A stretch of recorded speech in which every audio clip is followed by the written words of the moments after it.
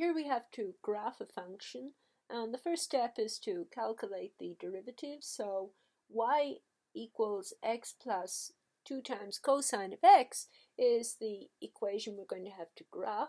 The derivative of the function x plus 2 times cosine of x is 1 plus 2 times the derivative of cosine, which is minus sine of x. This is equal to 1 minus 2 times sine of x. And we're interested in the graph on the interval from 0 to 2 pi. So we'd like to know where that graph is increasing and decreasing, and we can tell that by the sign of the derivative on this interval. So we'd like to know where this derivative changes sign, and we can solve for y prime equals 0 if 1 minus 2 sine x equals 0, and that is sine of x equals 1/2, and of course we're only interested in angles between 0 and 2 pi. So where is sine of x equal to 1/2 on this interval? Well, you can look at the unit circle as the angle swings around from 0 to 2 pi. Sine of x is the second coordinate of the corresponding point on the unit circle.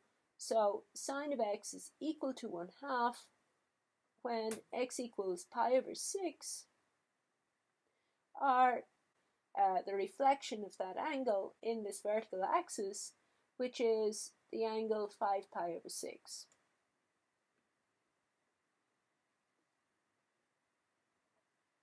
So we have two critical points, pi over 6 and 5 pi over 6, and these are the only points in this interval where the derivative can change sign. Now you can pick points in the interval, test points to find the sign of the derivative. So between 5 pi over 6 and 2 pi, pi is probably a good test point, and here we have y prime evaluated at pi is equal to 1 minus 2 times sine of pi, which is 1, which is greater than 0. So we have y prime is greater than 0 on that interval, so y itself is increasing on that interval. And a good point to look at in the interval from pi over 6 to 5 pi over 6 is the point pi over 2, and we have y prime of pi over 2 is equal to 1 minus 2 times sine pi over 2, which is equal to 1 minus 2, which is less than 0. So we have y prime is less than 0 in this interval, so therefore y is decreasing. And again, we can test the sign of y prime at 0 here, because y prime doesn't change sign between 0 and pi over 6, and it doesn't change sign at 0 either. So when the angle is 0, y prime of 0 is 1 minus 2 times sine of 0, which is 1, which is greater than 0. So y prime is greater than 0 on this part. So we have the graph of y is increasing on the interval where y prime is positive. So we have two intervals from 0 to pi over 6. We can include the endpoints, and on the interval from 5 pi over 6 to 2 pi. And we have our graph will decrease on the interval from pi over 6 to 5 pi over 6.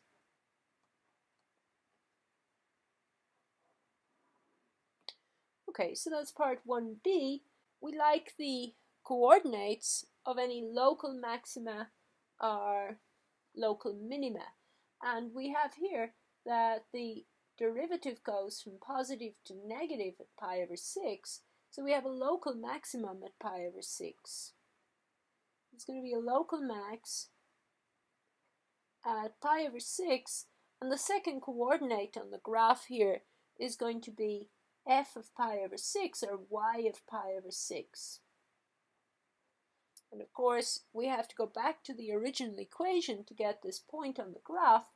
So that's pi over 6, and the second coordinate in our graph is going to be pi over 6 plus 2 times cosine pi over 6. When we evaluate this, we have our local max.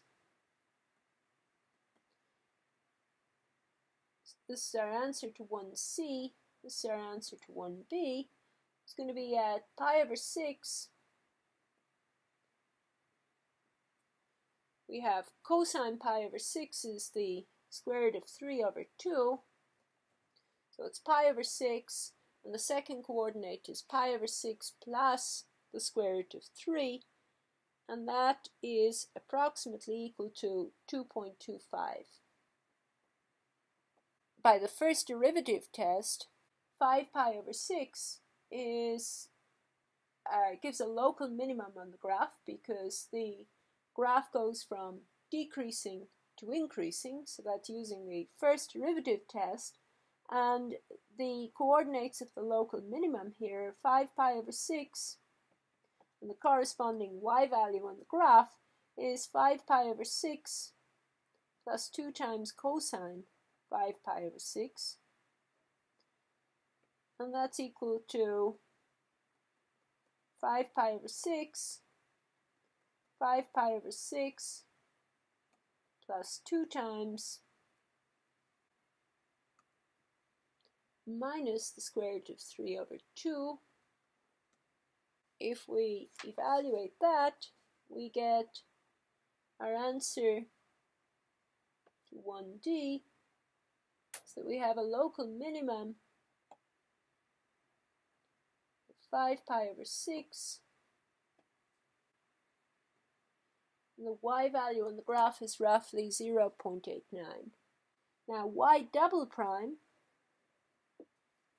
will tell us about concavity and convexity. So we have y prime is 1 minus 2 times sine x, and y double prime is going to be the derivative of that, which is minus 2 times the derivative of sine x, which is cosine of x. We'd like to analyze the sign of y double prime, and we can see it changes sign, or it possibly changes sign, when cosine of x equals 0. So the points on the unit circle between 0 and 2 pi, where cosine of x equals 0, are pi over 2 and 3 pi over 2. So these are the points where y double prime might switch sign. To see what exactly the sign of y prime is on these intervals, we need to plug in a test point. So between pi over 2 and 3 pi over 2, we might check out the sign of y double prime at pi, and y double prime evaluated at pi is equal to minus 2 times cosine of pi, which is minus 2 times minus 1, which is plus 2, which is greater than 0. So this means that our graph is concave up on this interval. To figure out the sign of y double prime between 3 pi over 2 and 2 pi, we can pick a point, say 7 pi over 4, which is right here in the fourth quadrant. And we have y double prime at 7 pi over 4 is equal to minus 2 times cosine 7 pi over 4. This is equal to minus 2 times 1 over the square root of 2, which is less than 0. Therefore, y double prime is less than 0 along here.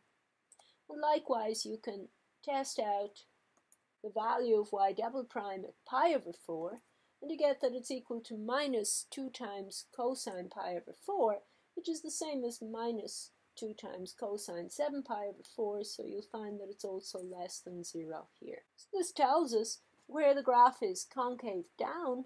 It's concave down when y double prime is negative, so that's going to be between 0 and pi over 2, and between 3 pi over 2 and 2 pi. And of course it's concave up between pi over 2 and 3 pi over 2. We have 2 points of inflection here. We have a point of inflection at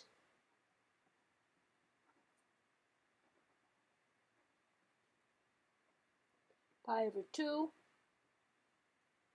We'll find the second coordinate of this, and also at 3 pi over 2, and we'll find the second coordinate on the graph of y equals x plus 2 cosine of x to go here. So our points of inflection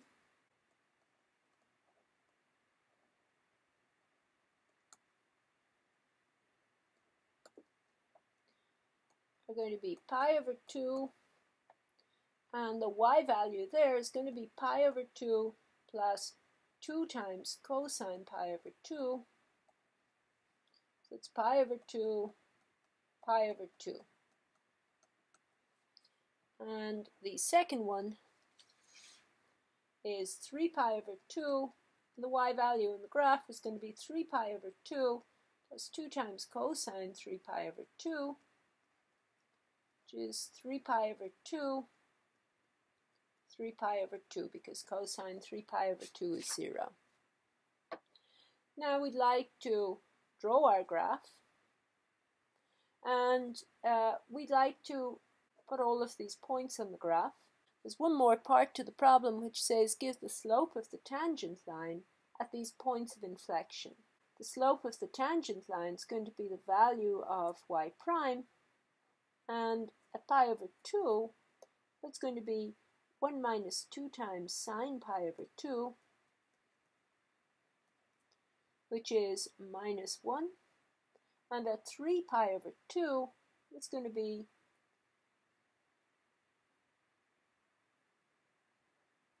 1 minus 2 times sine 3 pi over 2,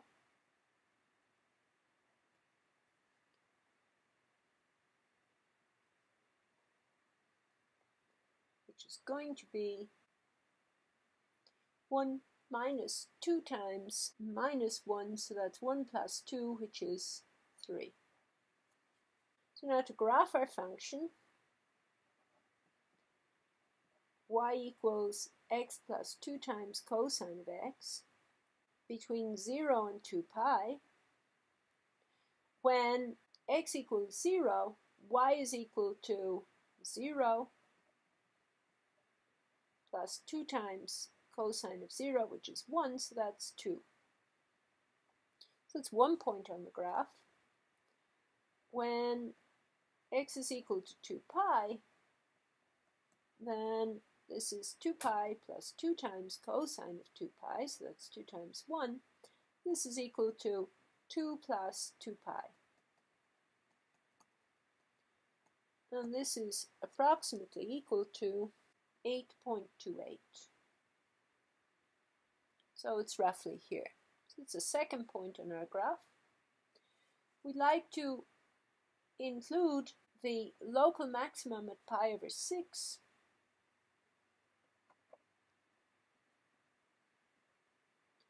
And the y-coordinate on the graph here is 2.25. So it's roughly here. So it's a corresponding point on the graph, and we have a local maximum there. And we'd like to include our local minimum at 5 pi over 6, which is here. And the y-coordinate there is roughly 0.89. So 1 is here, 0.89 is about here. That's our local minimum. And then we have our points of inflection. One is at pi over 2, and of course pi over 2 is approximately equal to 1.57. Here we have pi over 2. We have a point of inflection around here.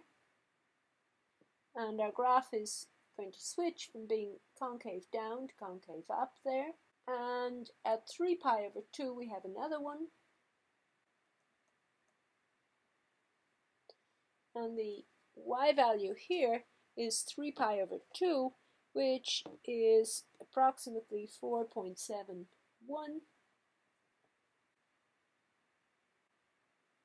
And there the graph switches from concave up to concave down. So we have our function is increasing between 0 and pi over 6. It's decreasing between pi over 6 and 5 pi over 6. And it has this point of inflection at pi over 2, where it goes from being concave down to concave up. And it has its local minimum, 5 pi over 6, continues being concave up until it gets to 3 pi over 2, then it switches again.